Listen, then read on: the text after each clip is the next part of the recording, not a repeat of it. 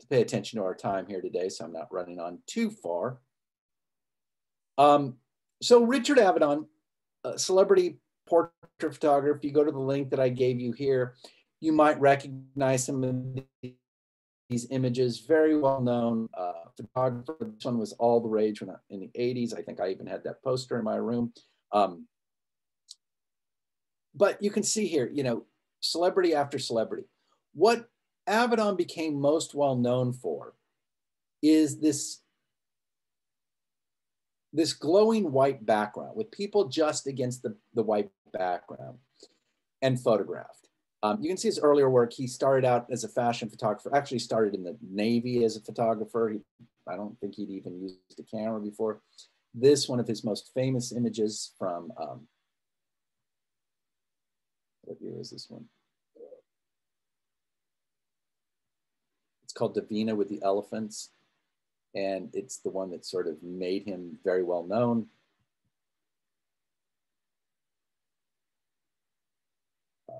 That one was in 1955. So again, kind of an older one. You see these from the 80s, the 70s. This glowing white background is what he sort of became most well known for. And the thing with that glowing white background was that it reduced the portrait to just about the people in it. And at first that seems like, okay, they're just in front of the camera. But what I want you to notice is how very similar poses can be, it's that idea of somebody in a quiet room yelling, or not even yelling, just a whisper in a quiet room, you notice. So when we look at this, you know, if we had a background and everything, you wouldn't notice the sort of firm arms across, you know, the waist, the sort of the look on her face, all of those sorts of things. And each one of those little things is a signifier, and they have meaning with them. You know, this one, an early one from 50s, and again, before the glowing white background, but very well known, Marilyn. But not what you expect from Marilyn, not the sort of looking at the camera kind of confidence. You know, this looks like somebody a little bit lost, a little bit out of it. Now, you know, which is it? The persona that we're used to seeing, or this one? Was this just happened to be a down moment? We don't know, except that these are the photographs that we have. So when we look at Avedon photographs, let me go back up here to the beginning. This, one of my all-time favorite Richard Avedon photographs. And you know, what I've asked you to do is to photograph people. Now he's using studio lighting, so he's bringing a fashion aesthetic to this kind of image. And, you know, this guy would be interesting enough. Just, you know, I don't know whether he has alopecia or what, but he doesn't seem to have any hair on his body. He seems to be kind of an albino guy, but I don't think it's albino. I think it's that other, I think it's alopecia where you just don't have any hair or anything. Maybe no skin tone, I don't know. That would be interesting enough. But look at the bees all over him. And he's a beekeeper. So when I ask you to use an interesting prop, you know, the bees would be interesting enough, but the way he shoots him, you know, not the way he photographs him, the bees are crawling on his ears. They're on his nipples. It just makes me squirm. But the look on this guy's face, like, bees? What bees? It's like he's the king of the bees and they're just all around. I mean, it's just a great photograph. And so when you look at these, I want you to pay attention, you know, that they are about these portraits, but they're about simple gestures. They're about these props that are brought in a way, and not just that the props are interesting, but the way the people are photographed with those props. And that's not an easy thing to do. It seems very simple, but these are really kind of amazing. This is Shirley Chisholm, Congresswoman, 1976 again. But look at the way she's dressed. It's this sort of militant thing, you know, very sharp, you know, her hands to her side. You know, very powerful, very sort of confrontational. This one here, Chet Baker, if you don't know who he is, he's a horn player. You know, you have the wrinkles, but it's almost like he's falling, you know, and Avedon knows how to frame a photograph. he's using the space, he's using that chin falling out of the frame as if this guy's just sort of melting away. And if you know Chet Baker, he had a heroin problem and he did just sort of end up melting away. Talk about an interesting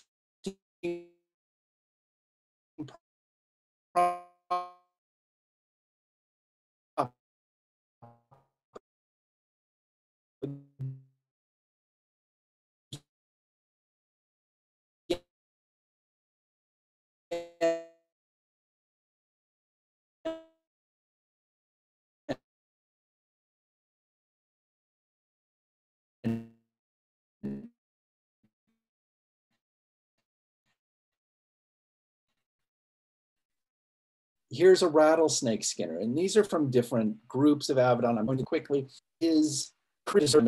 Here's Francis Bacon. And if any of you are art people, you might know who Francis Bacon is, a painter.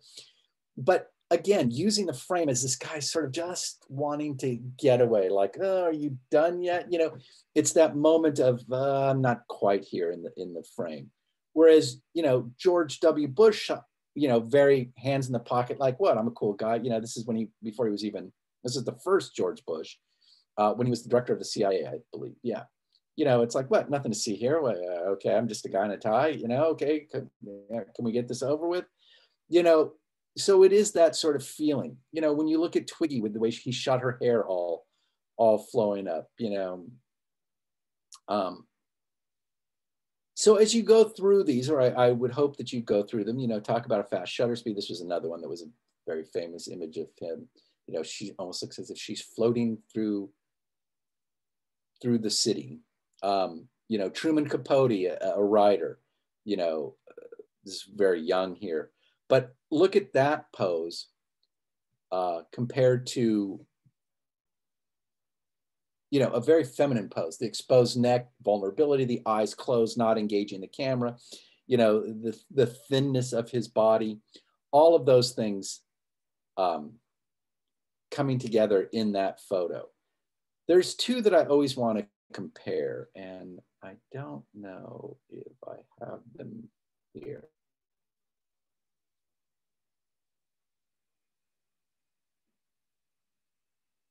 I may have to come back and talk about Avedon a little bit more. We may have to revisit him. In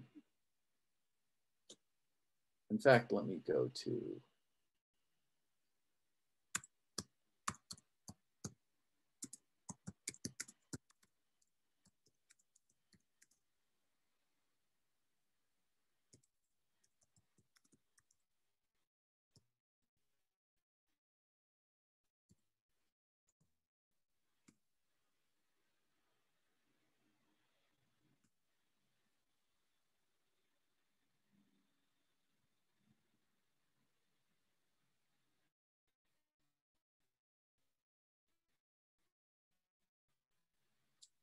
so the Marlon Brando. Oh, here are the two of them.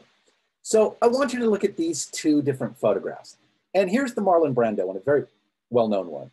And you can see him shave, it's him shaving in the mirror. All these very masculine sort of things, the way he's lighted from the side sort of shows his muscles. You don't really see his face, but he's shaving. That's not enough. If that's not masculine enough, we'll put a cigarette in his hand and a towel over his arm, like he's just come back from the gym. And it's almost like you're the bathroom mirror looking at him, but very masculine, every signifier in there, very tough guy sort of thing. And then let's take a look at the Liam Neeson photograph. Shot from the waist up, same thing. But instead of him ignoring you, he's looking right in the camera. He's also shirtless, but it's shot, he looks a little softer. You don't see the muscles. But that pose, like, oh, don't hurt me. And I guess this is before Liam Neeson was, the tough guy from one of those movies, Taken or whatever. But again, shot very similarly, but a whole different feeling to that person. And that's what I want you to understand. As you make these photographs, as you make photographs of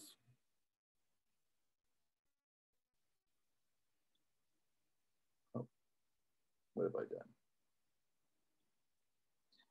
done? As you make photographs, you are deciding how a person is represented, a representation. This, you are making a representation of that person. You are deciding how we will see them, okay? So avedon, you know, is interesting because it doesn't seem like there's much in his photographs, but when you really look at them, you can see all the things happening in those photographs. David LaChapelle, on the other hand, way over the top in his photos. And the internet is so bad today. It's just coming up. Oh, shouldn't things be better by now?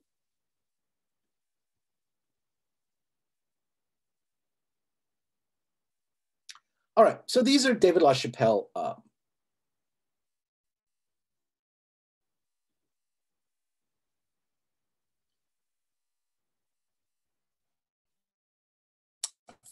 Photographs. And what I want you to see is how over the top they are. Now, we also, oh, this is going to take too long. Let me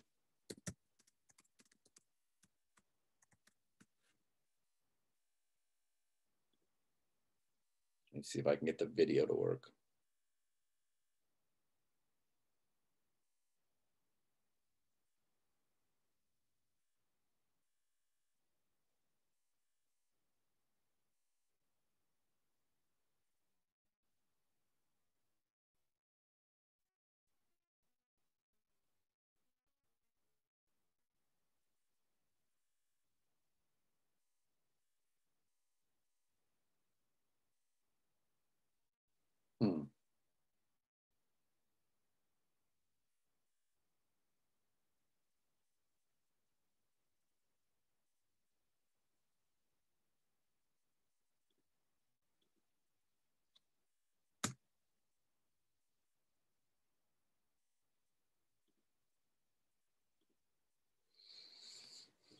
All right, I am struggling too much with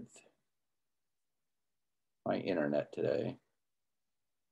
Well, let me try something different then.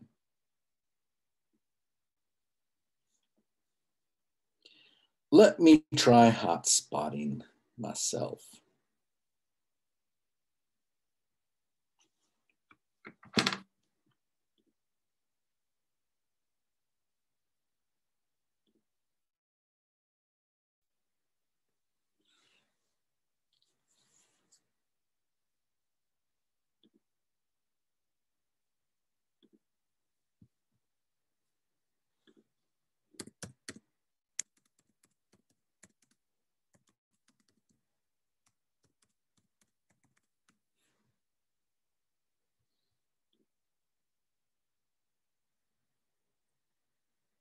All right.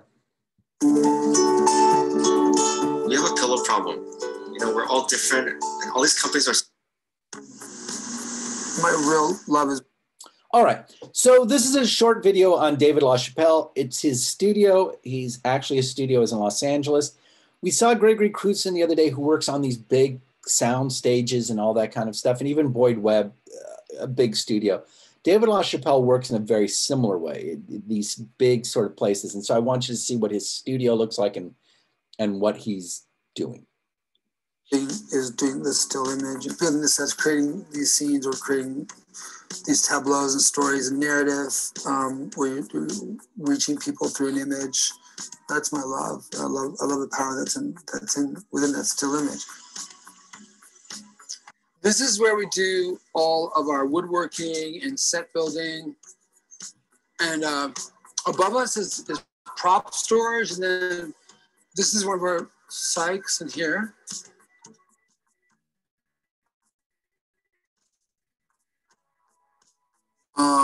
This is my workroom, editing room. I like to be back here. It's quiet, and I have the lights so that the color balance lights.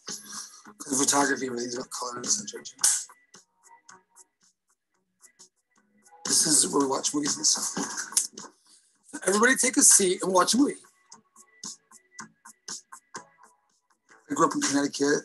At 15 years old, I dropped out of school and came to New York. I was already going to New York around 14 years old, taking the train. It was a 45-minute train ride, or an hour train ride from on Grand Central. Started going to nightclubs. I started going to discos and nightclubs in Connecticut, and then we started going to New York. It really was big time for dancing. And so it was just a great time to come of age. And I had all these really cool friends in New York, and they weren't that much older than me. I mean, they were 18, 19, 20, but I felt, pretty mature at that time, even though I wasn't. And I moved in with this girl, Vanessa, on First Avenue and First Street. She worked at CBGB's, which was a nightclub, and I got a job at Studio 54. So she'd always tease me because I was like going to the, what she thought was like a fruity, like it was like an uptown club. She was like downtown, but I would go to both. I'd go to Mud Club and CBGB's, and then there'd be, Studio 54, because I liked the glamour, and I also liked, hanging out downtown where I lived in the East Village. Then I was 17, and my dad came. I always kept in touch with my parents. They were great. And my dad was like, he finally just was like, you gotta just try to finish high school. Like, you can't just be sitting in New York another year. And we'd heard about this art school in North Carolina, called North Carolina School of the Arts in Winston-Salem. And they accepted me. They let me in as a senior. I never graduated because I didn't have enough credits, but halfway through our senior year, we took had a photography intensive, like for the second half of the year.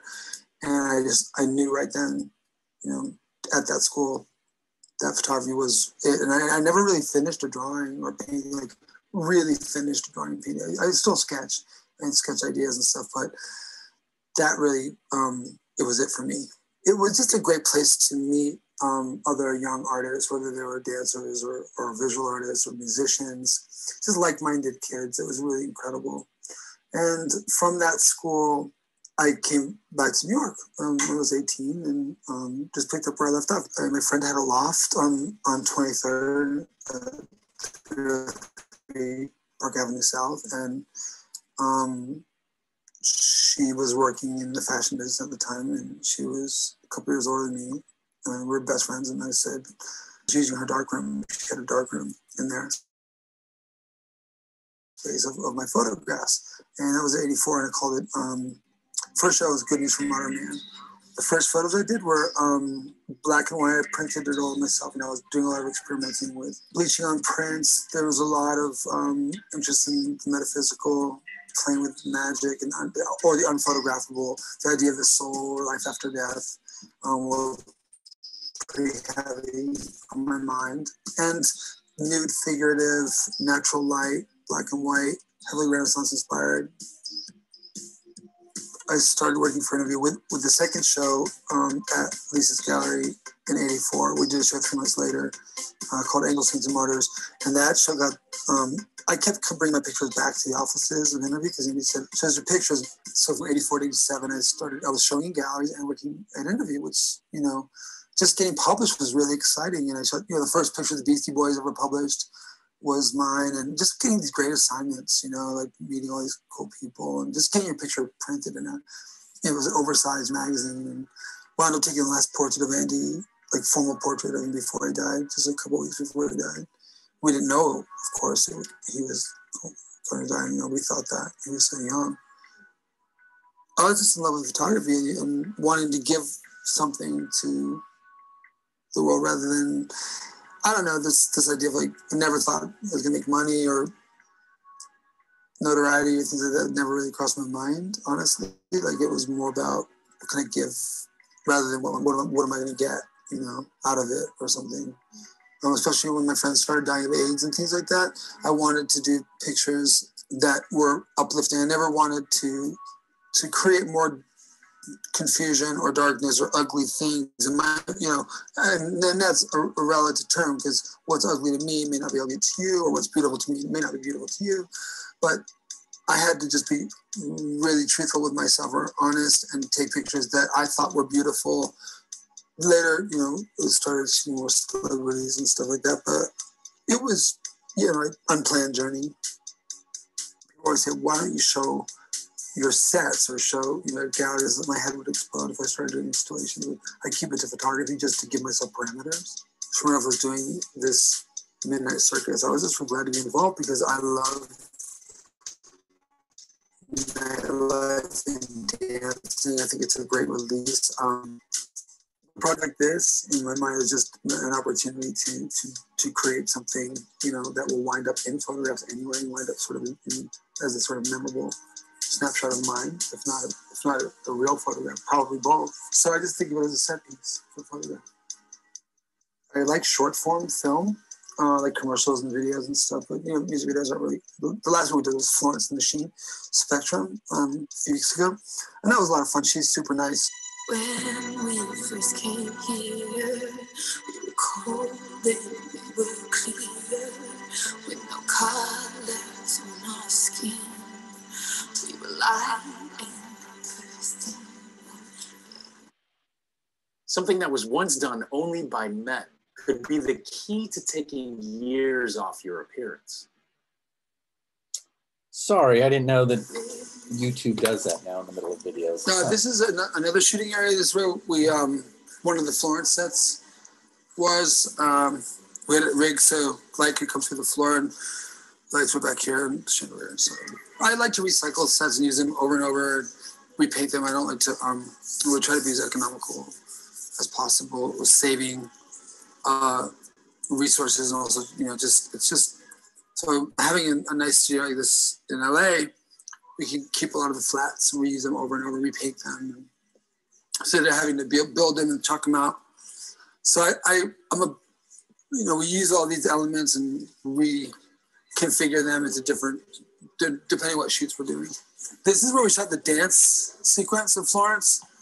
But we use this, I mean, I use it for everything. So these Sykes, there's 3 of them in the studio that we can use. Because it doesn't have any square walls, it kind of goes into this big void and looks much bigger than it is.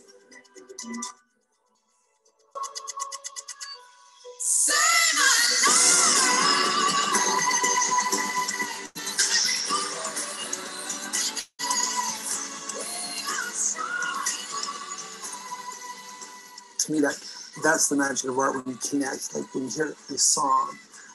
I'm feeling, I felt I've been there, and that, you know, or just the notes and tone of the music, the melody that haunts you, that stays with you. I you know, strive for my photographs to have that same impact and the same feelings when you walk into a gallery or a museum exhibition or something. You see that, and I mean, that's what I strive for. That's sort of the goal. Okay, so that's David LaChapelle.